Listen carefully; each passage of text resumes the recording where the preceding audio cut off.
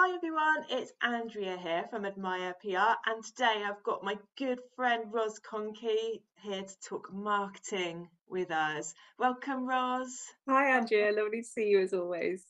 It's always great to chat with you. Now, I've asked you to come up with, sorry, yeah, we're kind of prepared for once, but asked you to come up with three top tips, Ros's top marketing tip for this year. So yeah, go on, I know. tell us what they might be. When you said three, I was thinking, oh gosh, okay, so I've got to narrow it all down to three. Yeah, so, tough.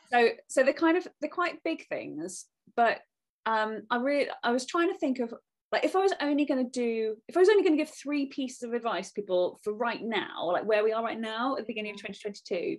Yeah, So what would I say? So like the first thing, which is kind of what I say all the time, but it's particularly important right now, which is have your strategy and your plan in place. So a lot of people make the mistake of thinking, oh, I don't have time to create a plan, I don't have time to create a strategy. I'd rather just do some marketing rather than spend time planning.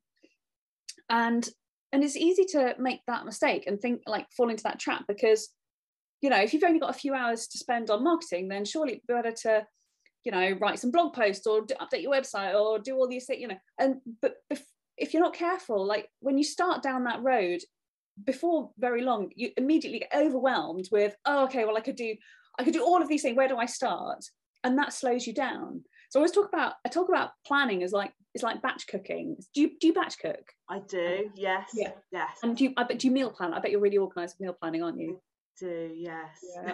Like, because it's just like batch cooking and meal planning. So over the weekend, I spent about an hour and a half batch cooking a whole load of meals, putting them in the freezer, getting them all ready, so that now I know that not every night, but some nights I'm going to come home, I'm going to have a tiring day for whatever reason, and I'm not going to feel like cooking. And so having my all of my meals all batch cooked and planned, all I have to do is like grab it out the fridge or the freezer, throw it in the oven, or like just reheat it, add some pasta, it's done. And marketing planning is like that. You can either spend loads of time, like every time you think, okay, well, I've got a few hours now, I'm going to do some marketing. You start from scratch and you've got to do your whole meal from scratch and think, okay, well, hang on a minute, what did I eat yesterday? And am I getting a balanced diet?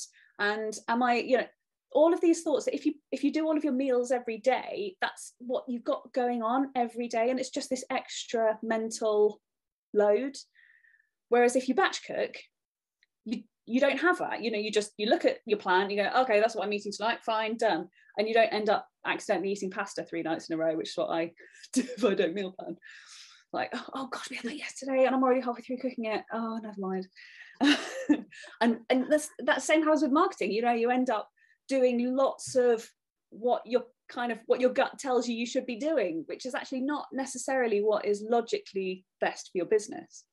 So that's my first tip, is about get your plan in place, even if it just spend a couple of hours putting together a marketing plan so that you've got a balanced diet of marketing activities across the quarter. So I do 90-day plans, as I know you do, Andrea, and because then you've got a real balance of marketing activities, and you don't have to think every day, oh gosh, what am I going to do in my marketing today?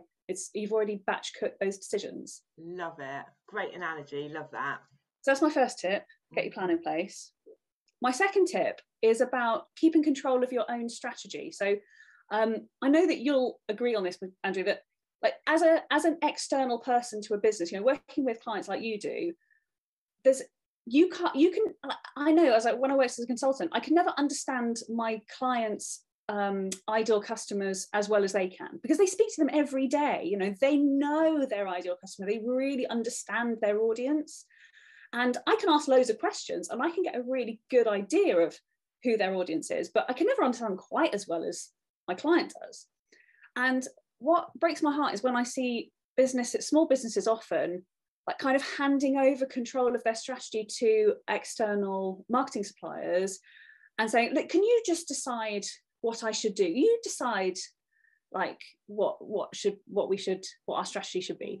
Because it's a bit like saying to your accountant, okay, you make all of my financial decisions, because I don't really know enough about accountancy to do that. Yeah. And like whenever I say that to an accountant, they're always like, because it puts you as a business owner, it puts the business owner in a really vulnerable position. Mm. So my second tip is to always keep control of your strategy. Make sure that you're the one dictating who your ideal customer is, who your audience is. Making, like, it's not about doing all the work yourself, but it's about the control. So always controlling the strategy yourself, rather than handing over that control to someone outside your business. And my third tip, is particularly pertinent right now because of, like, there's so many things changing and stuff. And particularly, you know, if you've written a plan, you think, oh yeah, the stuff might change in a few weeks, who knows what's going to happen. If you've got control of your strategy and you've got your plan, and my third tip is to keep listening to your customers. So keep getting feedback from them, keep speaking to them, making sure that, like, if their context changes, then you can adapt your plan, you can shift your strategy, and then you can tell your suppliers, you know, accordingly if things change. So be nimble, because if you're constantly listening to your customers, then you can be nimble and adjust much more quickly, which is really important, is going to be important this year, I think. I mean, it has been so important over the last 2 years, and I think it will continue to be important for the next, who knows. I was going to say year, and then I thought, oh, is that optimistic? But yeah, keep listening to your customers, and adapt if you need to. Yeah. So those are my 3 tips. Love it. Plan, get your plan in place, batch cook all of your ideas and your marketing decisions, and then roll it out. I forgot what the second was. Oh yeah, keep control of your strategy so that you're the one, like, owning it, and then keep listening to your customers. And have a great year.